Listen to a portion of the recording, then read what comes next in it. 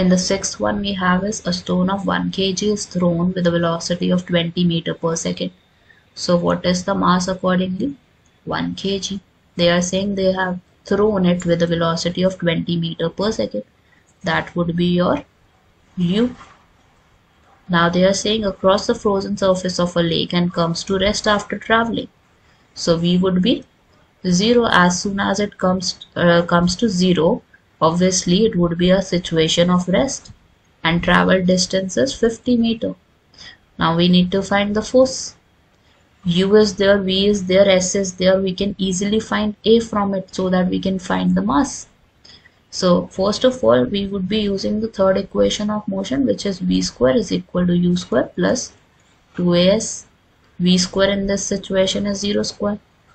U, putting U 20, 2 as it is, A as it is, S would be 50.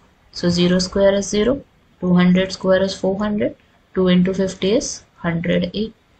Now take 400 to the left side, it will become minus 400. Right side would be 100A. So 2 zeros gets cancelled. A would be minus 4, which is meter per second square. That means it is retarding. And force would be M into A. M in this case is 1. A in this case is minus 4. So it would be minus 4 Newton in this case.